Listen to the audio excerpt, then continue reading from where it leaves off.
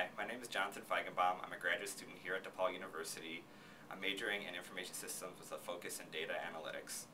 I came here at DePaul looking to get involved in research. I wasn't sure what I wanted to do in a future career, and I found the medical informatics lab. And under Dr. Raiku and Dr. First, I joined the lab to help develop some research ideas. I'm currently involved in a project where we use data analytics and predictive analytics skills to develop and evaluate computer-aided detection systems for lung cancer and lung nodules. I find it extremely rewarding and hope to go into a career in data analytics, predictive analytics afterwards.